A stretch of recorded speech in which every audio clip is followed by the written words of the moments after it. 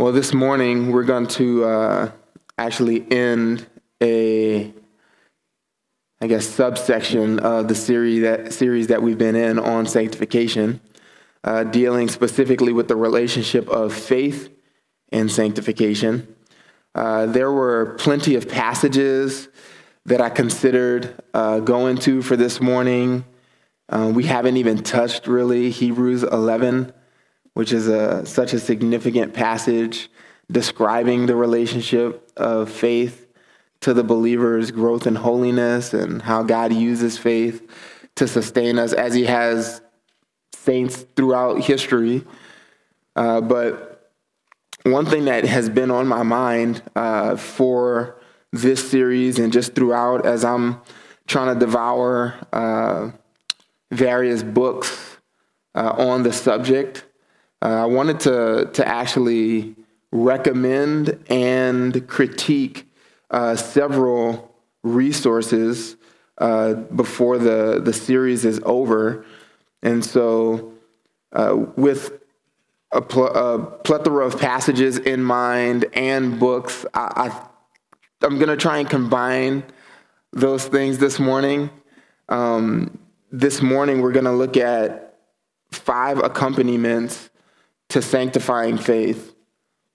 That's the title for this morning's message, 5 accompaniments to sanctifying faith. And what we'll do as we look at these 5 things that always accompany the saving and sanctifying faith that God uses to grow us, what I want to do is just weave throughout this message quotes from 2 books. So these 2 books, Free to Be Holy, The Liberating Grace of Walking by Faith, is a book I would strongly recommend. If you have not read this, I think we have a couple more copies at the book table and several more coming. But this is an excellent resource, as well as Expository Sanctification. Paul Shirley authored both of these books and co-authored Free to Be Holy with Jerry Ragg. So Free to Be Holy and Expository Sanctification, I'm going to be quoting extensively from those 2 books this morning. Just a word about each of these resources.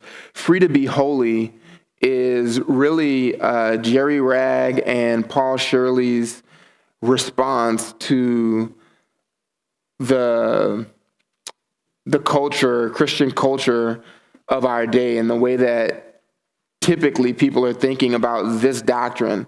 Maybe you aren't aware, but there were some heated discussions happening several years ago on the Gospel Coalition blog between 2 of their platformed bloggers, and Tullian Tavigin and Kevin DeYoung were in this intense and extensive debate about the nature of sanctification.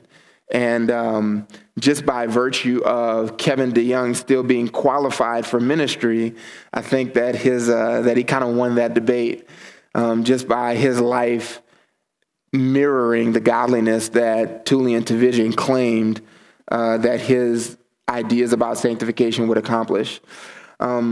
This book, Free to Be Holy, really puts forward, I think, the strongest case for what we've talked about over the past few weeks, that faith is the lever on which sanctification turns. It really, the primary duty of the Christian in sanctification is to vigorously pursue holiness from a heart of faith, a heart that believes God. And there's no other resource beyond Free to Be Holy that I think captures and just teaches so well, so thoroughly on that very theme. So that's a recommendation for you, as well as Expository Sanctification. What's unique about Expository Sanctification, in keeping with the title, is that it ties together these 2 crucial areas of the Christian's life: sanctification and expositional preaching, or expository preaching. And so it explains what preaching has to do with sanctification. That was essential reading in my mind for the core team who is planting a church in New Orleans. And so this month, actually last night at our core team gathering, we discussed that book. All the members in our core team read that book and are better acquainted with how to think about preaching.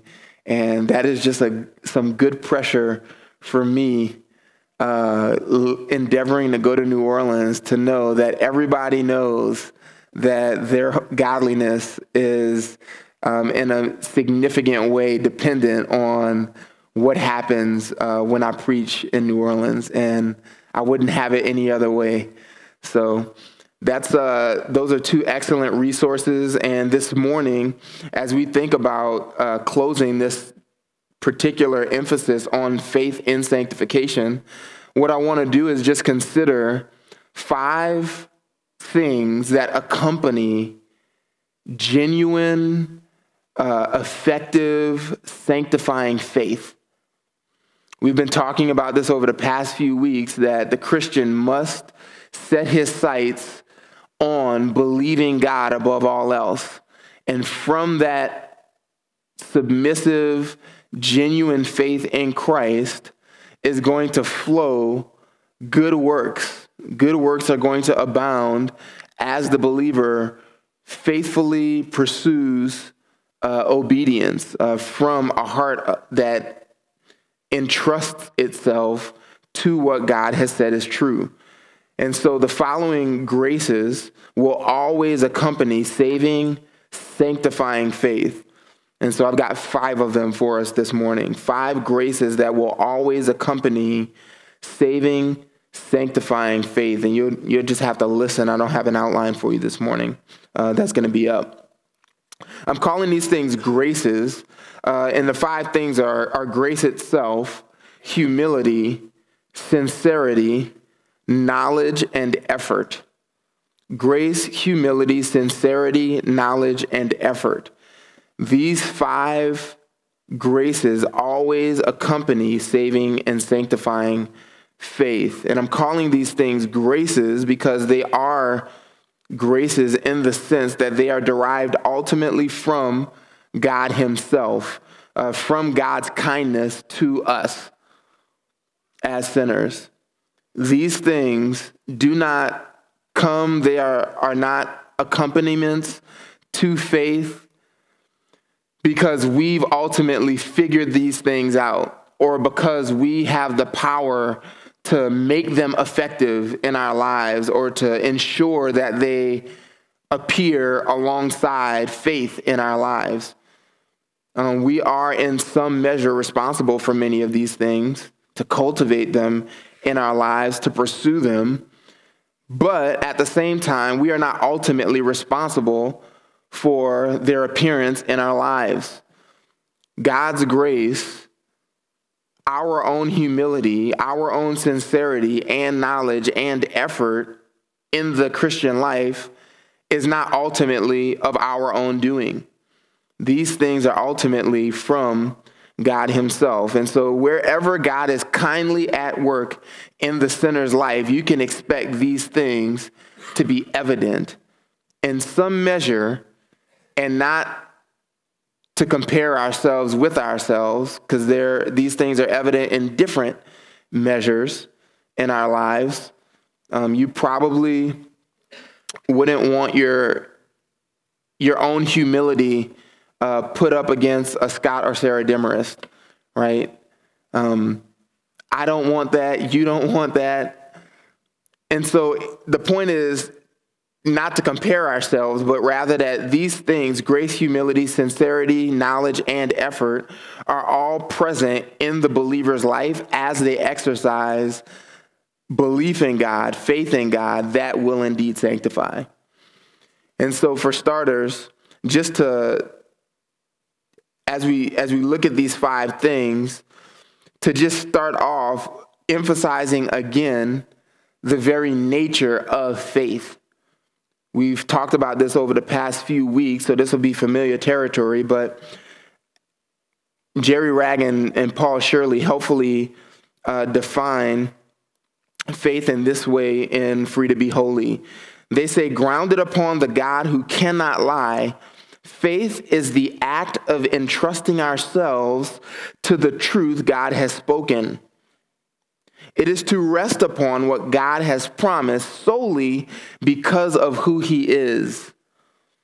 That is what faith is. It is just taking God at his word, and because you believe him, therefore responding in a way that demonstrates you believe him, i.e. entrusting yourself wholly to him. Just because you believe he is trustworthy. You don't need any other verification. You don't need a sign. Faith is taking God at his word.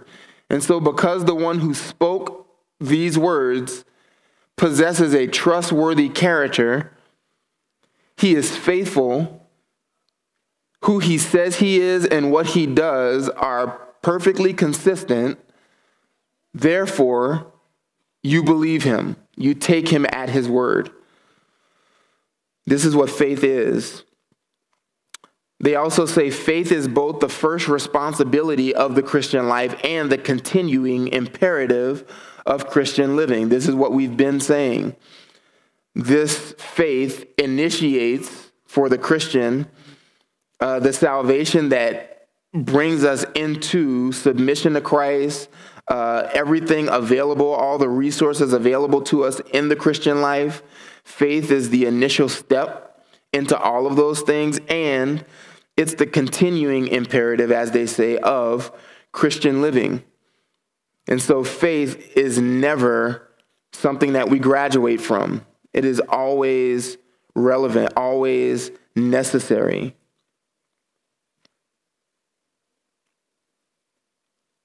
I appreciate this articulation of faith from these men. They go on and they say, faith not sight summarizes the entire Christian life, citing 2 Corinthians 5:7. Walking by sight is natural and easy. It takes little work to live without faith. Man intuitively lives according to his senses rather than God's promises. It is hard not to let feelings, experiences, and circumstances determine your perspective of reality when you can see them so clearly.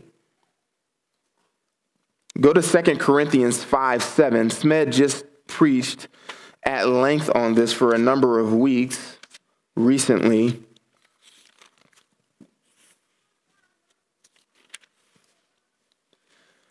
In 2 Corinthians chapter 5, Paul is setting the sights of his readers firmly on eternity. He is giving them a perspective of this life in the here and now in view of eternity. And that is obviously a stabilizing perspective for the Christian. This is how we avoid changing with the winds of our ever-changing circumstances, is to have an eternal perspective. So look at 2 Corinthians 5, verse 6. Paul says, therefore, being always of good courage and knowing that while we are at home in the body, we are absent from the Lord, for we walk by faith, not by sight. We are of good courage, I say, and prefer rather to be absent from the body and to be at home with the Lord. Therefore, we also have as our ambition, whether at home or absent, to be pleasing to him. For we must all appear before the judgment seat of Christ, so that each one may be recompensed for his deeds in the body according to what he has done, whether good or bad. This is the eternal perspective on life here. We make it our ambition, whether we're at home or away, whether in heaven with the Lord or here remaining, to be found pleasing to the Lord, to glorify him. And all of that, we make that our ambition in light of the coming judgment, knowing that there is a day coming when God will judge all of our deeds, whether good or evil. We began this series early on looking at the same principle from Ecclesiastes 12. In Ecclesiastes 12:13, Solomon says, "The end of the matter, all has been heard. Fear God and keep his commandments, for this is the whole, entire, singular duty of man." Why? For God, verse 14, will bring every deed into judgment with every secret thing, whether good or evil. So this is man's entire duty. You can sum up all of life under this singular heading: fear God and keep his commandments. And this is what Paul is identifying. What we have our sights set on that enables us to go after that singular pursuit in this life is eternity. Eternal things, things that can't be seen, they can't be felt, they can't be held, they're not tangible, they can't be tasted, they're not an emotion. We must train ourselves as Christians to live by those things. That's walking by faith, not by sight. And what Free to Be Holy, what that volume does so well, is it just highlights that the Christian cannot live by his senses. Even feeling holy, feeling sanctified, feeling near God, feeling like the truth is having an effect on your soul means absolutely nothing. So what if you feel those things?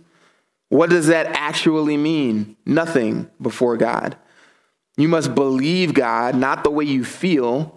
You might feel sanctified, feel like you desire God one day, and then you wake up the next morning and you have to start all over again. You don't feel the same way. And because you know it's right, because you know it's good, because you know God's words are inherently desirable above gold, even much fine gold. Psalm 19 says they're sweeter than honey and the drippings of the honeycomb. What do? I'm just going to go read my Bible because I am believing God that he's going to use it to sanctify me, not because I feel like reading. And even when I find myself in a book like First Chronicles or a prophet where I don't know what's going on, I'm going to keep plugging away and reading anyway, because by faith, I know God is going to work out these truths in my life and try and just derive some benefit. God is true. God's words are desirable.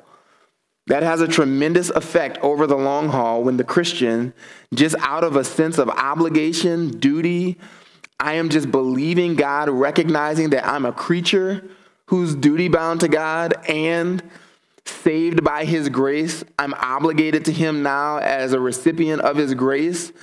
I should just walk in a manner commensurate with what he's told me to do.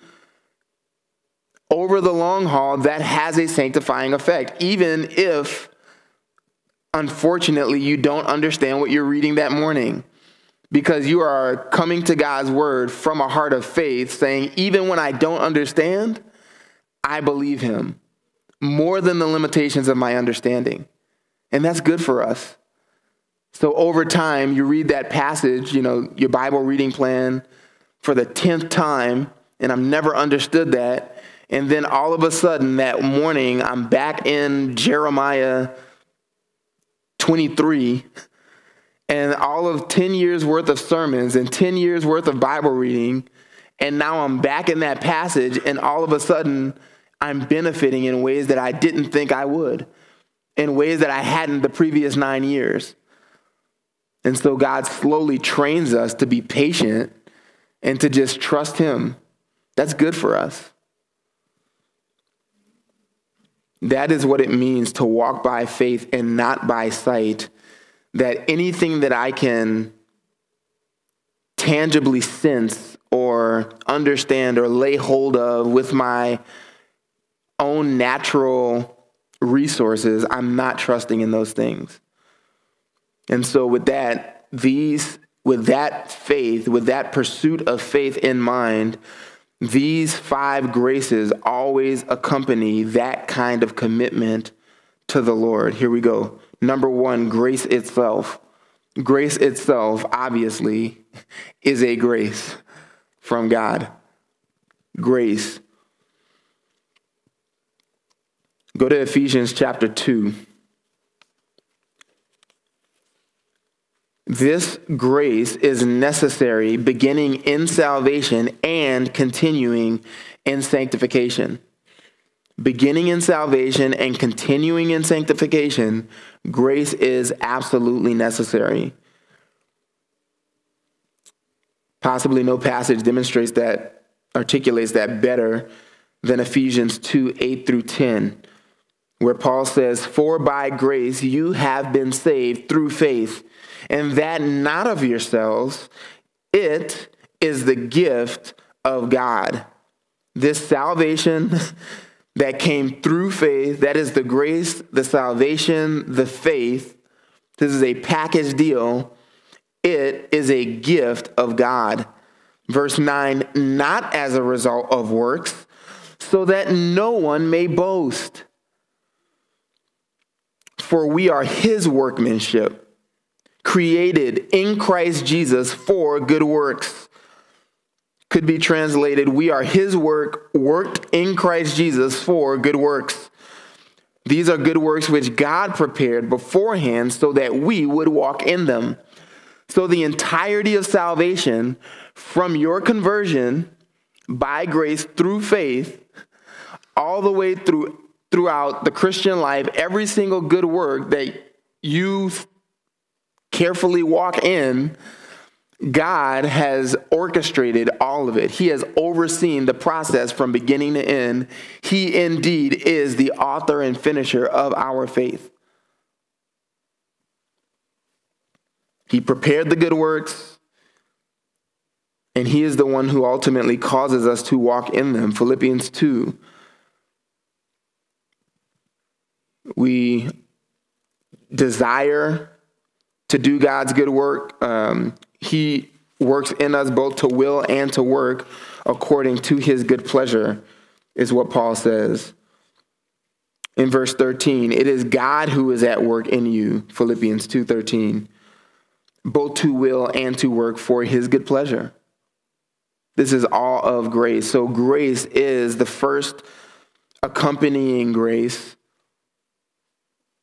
to sanctifying faith. Wherever sanctifying faith is exercised, you can just take it to the bank. It is God who is at work in you.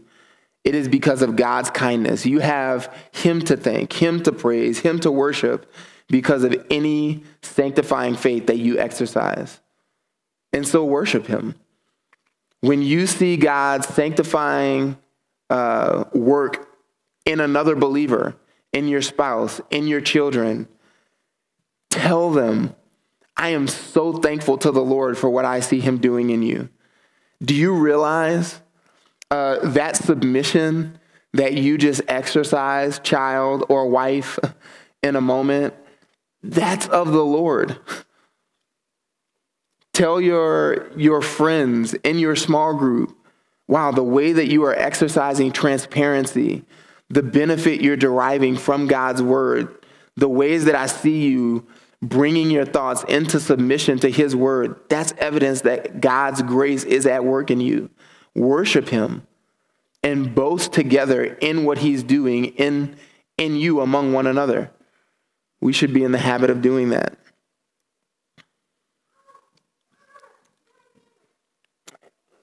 Again, Jerry Ragg and Paul Shirley say multiple problems arise from not understanding grace properly. Some are defeated by sin through poor discipline and patterns of weakness so that they become despondent and simply give in to temptation more frequently.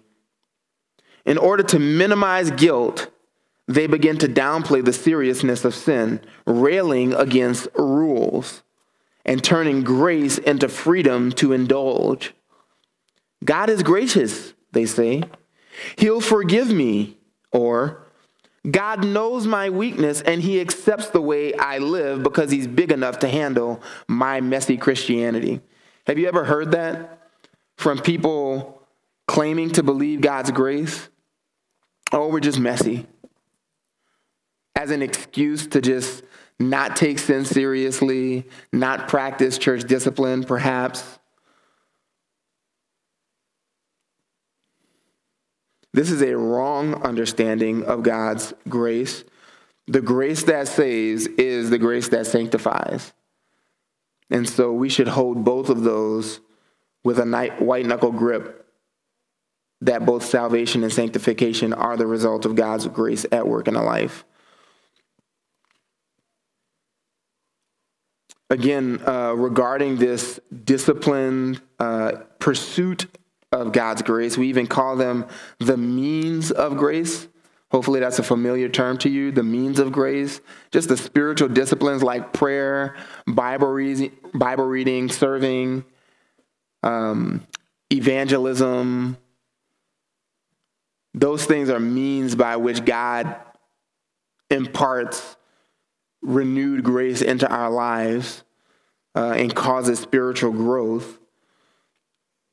Some people would like to downplay the Christian's role in pursuing God's grace. And here's what Paul Shirley says in Expository Sanctification about that. The process of spiritual growth does not elevate us above the need for grace. It plunges us deeper into the storehouses of grace in the pursuit of holiness. Since we can't sanctify ourselves, any talk about progress, growth, or maturation must occur in the context of grace. Sanctification is built upon a foundation of grace with materials provided by grace. So to talk about exertion in pursuing grace is to actually rely further on God who provides it. God has ordained the means. We don't determine the ways that we grow even. God has spelled them out in Scripture. And so because he has clearly identified the things we must go after to grow, then to actually go after those means of growth is another way of saying, I believe God. I'm not going to seek to grow on my own terms. How has God said I need to grow? I'm going to submit to his plan for my growth. This is why you're here at Equipping Hour, is it not? The second accompanying grace, or the second grace accompanying sanctifying faith, is humility. Humility. And humility is demonstrated in a couple of ways. The humility that I'm thinking about specifically is demonstrated in a distrust of self and displayed in a confidence in God. In the Christian life, humility is shown in at least these couple of ways: a growing distrust of self and a growing confidence in God. Just consider how fundamental this principle, this grace, humility, is to the Christian life at all. This is a part of the entrance into the Christian life. When the Christian exercises saving faith, is that not a form of humility? Think about 1 Corinthians 1, verse 18. I love this passage because it's so black and white, and there's no way around being in one of these categories that Paul identifies. 1 Corinthians 1:18, Paul says, "For the word of the cross is foolishness to those who are perishing, but to us who are being saved, it is the power of God." See how black and white that is? The gospel comes, and it only ever comes to one of two people. It comes to one who perceives it as foolishness, and that person is perishing. Or it comes to one who is being saved, and he perceives it as the power of God. One person hears God's powerful message to save, the gospel, and says that indeed is the power of God. He agrees with God that that is powerful to save. Or he foolishly disagrees with God and calls God a fool and says what God has said saves, the gospel, that's foolishness. And every Christian in the room, if you are a believer, was one day in that boat. You heard the gospel, and before you believed it, you thought that's ridiculous. Maybe not in those terms, but you refused to believe it. And when God says this will save you, you foolishly disagreed with God, and you called God a liar. And you said, that won't save me. I can save myself another way. We, all Christians, we have all said this. That is arrogant. That is not humble. To agree with God is the essence of humility. And this is why it's an initial mark of conversion. To humble yourself under the mighty hand of God in the gospel, and to agree with him, finally, no, God is true. All other men are liars. That's humble. Just think about the way this quality, even in the book of Proverbs, becomes a foundational gateway, really, into all wisdom. All wisdom. To receive any degree of wisdom requires this humility. The humility that would agree with God, not trust myself, and say, God is the arbiter of wisdom, not my own mind. Proverbs 1:7, the fear of Yahweh is the beginning of knowledge. Fools despise wisdom and instruction. Foolishness is the preeminent learning disability. It prevents you from receiving any wisdom whatsoever that God has to offer. Foolishness, a refusal to submit my own mind to the Lord, to say, I trust him more than I trust self. That's why the very next verse, the first commandment in the entire book, which is regularly repeated in Proverbs, is listen, hear. It's the Hebrew way of saying, let your ears receive these words with a heart eager to obey them. Hear, Shema. Hear, O Israel, the Shema in Deuteronomy. This is that same word. Listen. Let your ears be attentive with a heart that is eager to submit to what you're hearing. That kind of humility is basic to faith. And where that kind of humility is lacking, faith is impossible. No one will believe God who is unwilling to distrust self. So long as you trust self, you will never believe God.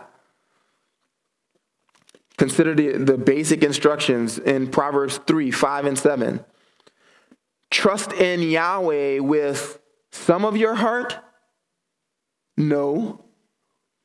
Trust in Yahweh with all of your heart. Everything I have, every ounce of trust and reliance that I can muster that belongs to me, I am handing over to the Lord. So I don't trust me with anything that God has spoken on. He gets my thoughts. He gets my feelings and my emotions. He gets my decisions. He gets my will. He gets my friendships. He gets my job. He gets my marriage. He gets my parenting, everything. Submitted to his wisdom. That's the essence of faith. Anyone who's withholding any of those things just doesn't trust the Lord yet. Now, we all falter. No one does that perfectly. But anyone who's admittedly, yeah, Jesus can have some things but not others, does not know Jesus yet. They have not called him Lord. Trust in Yahweh with all of your heart and do not lean on your own understanding. Some helpful parallelism there. Just look at the contrast. Contrary to leaning on your own understanding is trusting Yahweh with what? All of you. To not trust him with all of you is to lean on your own understanding still. Children, you must forsake your own understanding. If God has given you parents that articulate his truth, then you must trust them not because they're so inherently trustworthy, but because you trust God. And anyone communicating his truth is worthy of being believed. Do not lean on your own understanding. Verse 7 says it another way. Be not wise in your own eyes. Fear Yahweh and turn away from evil. Again, it's a helpful contrast because contrary to being wise in your own eyes is fearing the Lord and turning away from evil. Or to say it another way, turning away from evil, what's required to turn away from evil is to fear the Lord and not be wise in your own eyes. The moment you insist on being right in your own eyes, you have forsaken any chance you have of not turning away from evil. To be wise in our own eyes enslaves us to continually doing evil. We must possess the kind of spirit-produced humility that makes us distrust self and only display confidence in God's opinion. By faith, we hold on to the certainty that God, who transcends our feelings, experiences, and circumstances, is the one who determines reality. Think about that. It is by faith, these authors say, that we hold on to the certainty that God, who transcends our feelings, experiences, and circumstances, he is the one who determines reality. So his truth, they say, is true even when it doesn't feel right. His will is ultimate even when our experiences seem determinative. His hand is mighty even when our circumstances seem omnipotent. His character is holy even when our emotions betray us. His promises are final even when despair seems permanent. Regardless of how things seem to the Christian, the one who is walking by faith is training himself to not trust how things seem to him, but rather to rely solely on what God has said is true. That is what it means to walk by faith. And that requires humility. So wherever sanctifying faith is present, you can count on it. Grace and humility will be present as well. Also, sincerity, number 3. Sincerity is a grace that always accompanies saving and sanctifying faith. Specifically, a sincerity or without hypocrisy when it comes to our fear of God, our hatred of sin, and our pursuit of righteousness. Only faith can sincerely fear God, can sincerely hate sin, and can sincerely pursue righteousness. Just consider some passages, Proverbs 8:13 for starters, the way these things sort of go together in one verse. The fear of Yahweh, Proverbs 8:13, the fear of Yahweh is hatred of evil, pride and arrogance and the way of evil and perverted speech I hate. This is wisdom speaking. God's wisdom personified says the fear of the Lord is hatred of evil. Just put an equal sign between those two things. To fear the Lord is to hate evil. Where you and I do not properly hate our sin, it is because we do not fear the Lord as we ought. Those things go hand in hand that way. Wherever you're counseling one another, and you just see inadequate hatred of sin in your brother, a belittling of the seriousness of sin in each other, just seek to answer the question, seek to help one another. Where is there a fear of God lacking? What is the particular character quality of God that this brother of mine needs help focusing on? Is it his sovereignty? Is it his lordship, his authority, his presence, his power, his grace, his mercy, his love? All of those, everything about God will help us grow in a hatred of sin.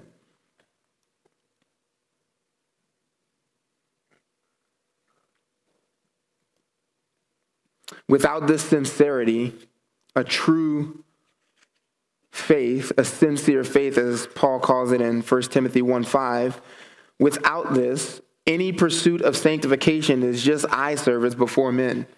This is why Jesus had to remind his disciples and the crowd present in the Sermon on the Mount that you need a righteousness that surpasses that of the Pharisees. Because they just had a fake righteousness, a hypocritical righteousness, a righteousness that was content to look like righteousness before men. As long as men were pleased, then they were pleased. Their prayers didn't go past the ceiling.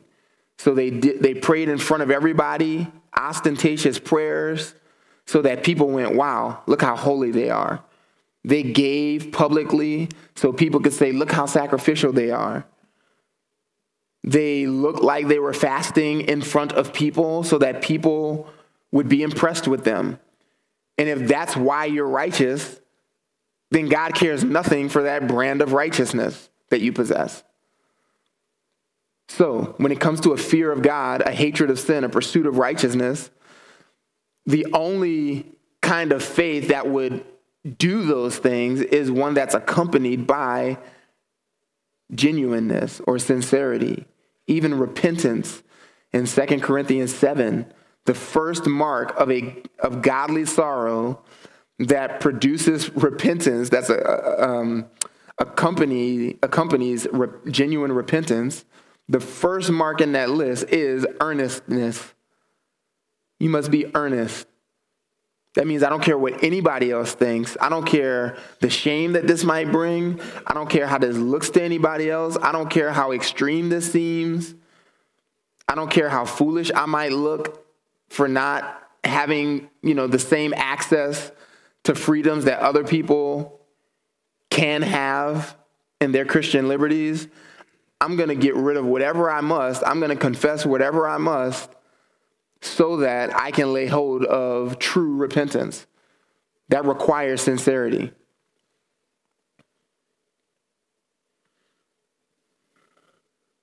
Number 4, knowledge also is a grace that accompanies sanctifying faith.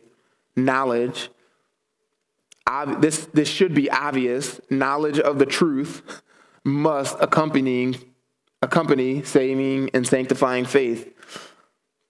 You can't obey more than you know. You can't believe more than you know. And so to remain ignorant is a kind of unbelief, just by virtue of the fact that you're not believing what's true because you don't know it. We are all ignorant to some degree, but the Christian life should be characterized by a pursuit of knowledge. Not the knowledge that puffs up, but a knowledge that because I am more aware of what God says is true, then I have more to obey. Praise God. I can more effectively look like Jesus. Here's another quote from Free to Be Holy. A person cannot submit to that which he does not understand. This is why the truth must be systematically understood in order to be sanctifying. If you want to grow in your faith, you must understand the substance of your faith. Sanctifying transformation requires an understanding of the truth of the Bible. And then in expository sanctification, speaking specifically of God's character, Paul Shirley says, as we increasingly fill our minds with the glory of God, we will increasingly desire to mortify the sin that falls short of God's glory. So all things biblical, God's character, the gospel, the nature of man, how sanctification works, even the future, we must know these things so that we can grow in ways that God intends. Even thinking about this area of knowledge, not only knowledge of the truth, but knowledge specifically of your own heart. That's also important. To have a knowledge of what's outside of Scripture now, but what Scripture sufficiently tells you about your own heart. Scripture gives us all of the tools to adequately diagnose what's happening within us at the heart level. And so each of us, we have as many differences between our hearts as there are people in the room and more. And so we need to be aware of ourselves in particular. Having that knowledge is even helpful to pursuing sanctification by faith. So, for example, a list of questions that may differ among each of us when it comes to thinking about our own hearts. What lies am I prone to believe personally? What lies? What's the struggle with sin and the lies that I tend to believe more easily than others? The answers might differ between us. Your friend might be prone to different temptations than you, to unbelief and doubt in different ways than you. So you need to know yourself. Another question, where does my thinking easily go astray? What attributes of God am I most prone to doubt or disregard in the midst of trials and temptations? It's helpful to know those things. Do I most easily forget his love for me? Do I most easily forget his omnipresence, that he's here? Do I most easily forget his sovereignty and control of these circumstances? Also, at what times of day is my heart most vulnerable to temptation? Sometimes that matters. And sometimes physical normalities like eating and drinking affect us in the heart in different ways. So if you're like me and you shouldn't eat as much grains, or you get tired, and when I get tired, I'm more prone to anger and impatience or whatever, then I need to be aware of those things. Everybody doesn't possess the same hindrances. Some of you can eat lots of sourdough and be fine. Right? That happened last night. If you haven't tasted Pam Robinson sourdough, you should.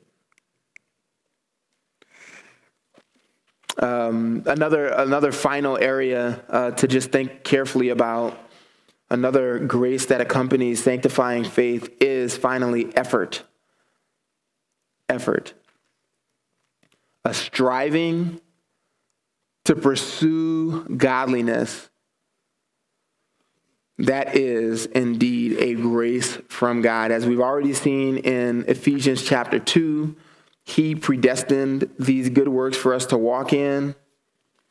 And so when we actually walk in those good works, all the glory goes to him. But also in Ephesians 6, just look at Ephesians 6, that famous section on the armor of God. We can often forget in the language of the armor, the various pieces, that they come with imperatives, things for us to go do with them. Look at verse 10, Ephesians 6. Finally, before any of the armor is discussed, you have this command: be strong. Be strong in the Lord and in the strength of his might. It's a lot of strong words. Strong, strength, might. The Lord is strong, and in his strong strength, you be strong. So take courage, be strong. Verse 11, then put on the full armor of God so that you will be able to stand firm against the schemes of the devil. For our struggle is not against flesh and blood, but against the rulers, against the powers, against the world forces of this darkness, against the spiritual forces of wickedness in the heavenly places. Therefore, since that's where our battle lies, take up the full armor of God so that you will be able to resist in the evil day, and having done everything, to stand firm. Stand firm, therefore, having girded your loins with truth, and having put on the breastplate of righteousness, and having shod your feet with the preparation of the gospel of peace. In addition to all, taking up the shield of faith, with which you will be able to extinguish all the flaming arrows of the evil one. And take the helmet of salvation and the sword of the Spirit, which is the word of God. And then, with all prayer and petition, pray at all times in the Spirit, and with this in view, be on the alert with all perseverance and petition for all the saints, and on my behalf as well, etc. I mean, this is just laden with obligatory language. You be strong. You put on the full armor of God. You stand. You take up the full armor so that you will be able to resist. You stand firm. And the idea is that you stand firm in verse 14, having done all these things. As you do, or these things are the means by which you actually stand firm, by armoring up with the things listed. That does take effort. To resist temptations from within and from without, these evil forces at work, we must be armored up, being strong. I mean, this takes tremendous effort. This is war language. You don't roll out of bed and just go about your day on a leisurely stroll progressing in sanctification. But this is war.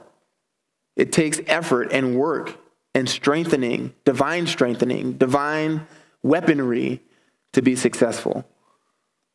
And so effort is in no way contrary to the grace that we need. Shirley says this: God has not promised to mystically mature you as you recite the gospel to yourself. Maturity comes as we actively expose ourselves to the means of grace God has revealed to us.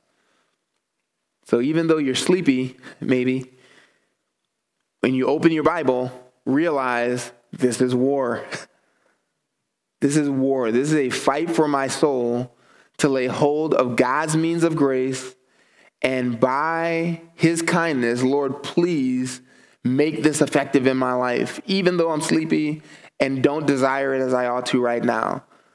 Would you just overcome my weaknesses and my own ability and make this accomplish in me what I could never do on my own? That's our prayer. Dependent on the Spirit, asking God, just please use this in some way that I couldn't accomplish.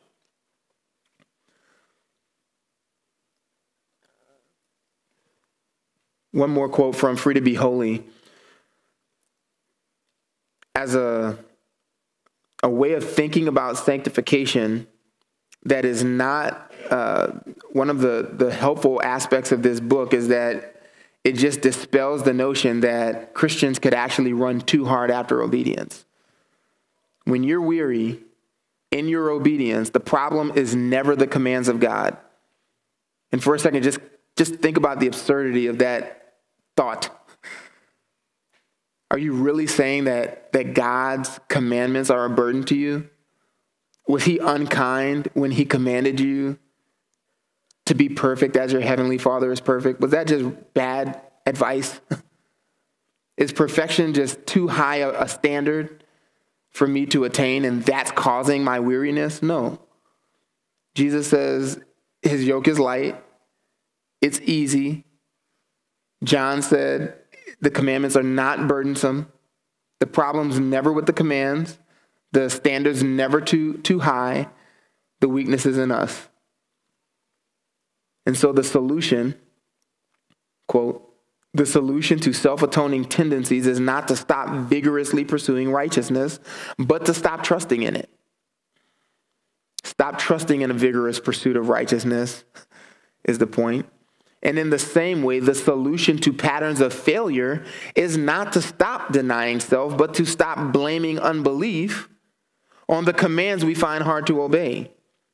The power of the Spirit against the flesh is not accessed by merely recalling that we're saved by grace. It is ignited, the power of the Spirit against the flesh is ignited by entrusting ourselves to God at the very moment our flesh is crying out for satisfaction. And since obeying the will of Christ is the only sure proof of genuine faith, then we must always fight discouragement, not with less striving, but with greater faith-filled effort.